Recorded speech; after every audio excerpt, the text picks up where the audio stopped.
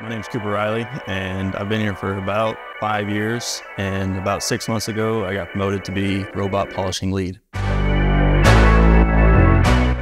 So as the robot polishing lead, as of now, we're trying to get programs wrote for all the variants of our 1911 slides. Average day for me is programming all day and then testing those programs to see if they work and hold up to the quality that we have set here at Wilson Combat.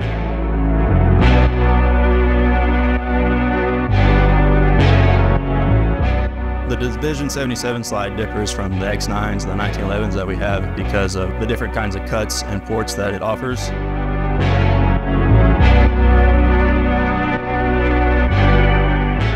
So as far as prepping it, it has more challenges to prepping it and keeping everything crisp, but it takes a mastered prep guy to really give out the quality that we want.